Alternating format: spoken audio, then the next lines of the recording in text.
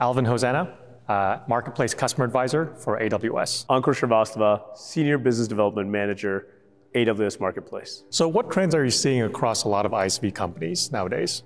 Yeah, so there are three trends that we're seeing across the ISV customers today. First one is Cloud Center of Excellence is starting to become a prevalent emergence. That means more and more companies are starting to identify folks within their FinOps, ITOps, SecOps, and CloudOps teams to identify how they all come together and drive cloud adoption. That's the first one.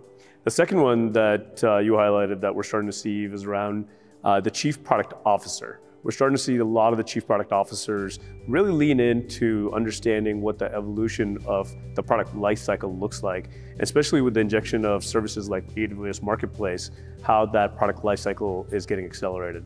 And the last, and obviously the more trending one, it'd be a miss if I didn't say it, is generative AI.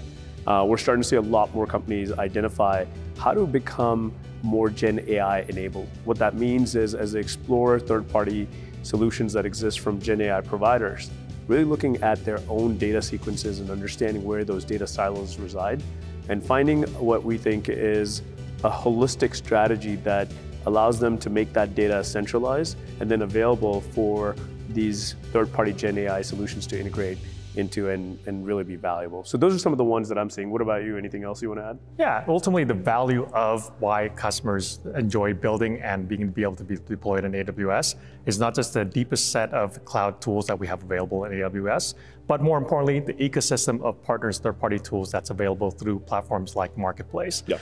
If you think about Gen AI, the ability to faster innovate through iteration, with a multitude of different models, for example, as well as the different data sets and different software stacks. This allows a lot of our customers to be able to innovate, iterate, and be able to succeed faster.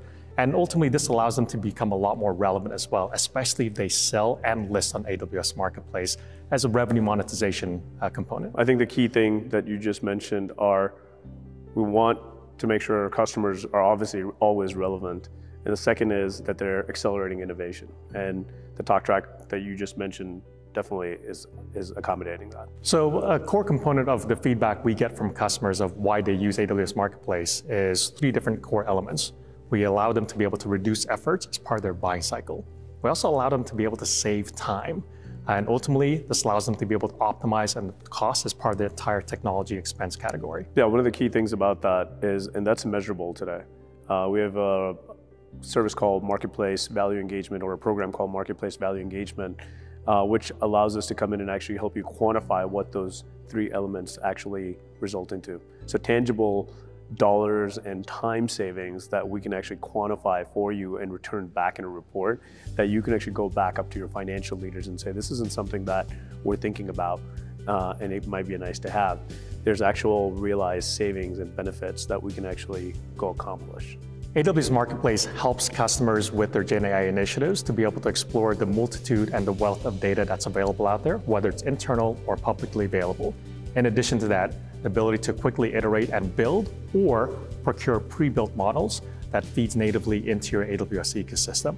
This really is important because a lot of your data sets may be housed in AWS already across existing data warehouses that Ankur had mentioned earlier. So if you look at what Alvin just talked about, it means that there's an opportunity to partner with you to help you really define where those data silos reside, help you basically consolidate them into a central warehouse, and then ultimately leverage these assortment of Gen AI solutions that are coming your way.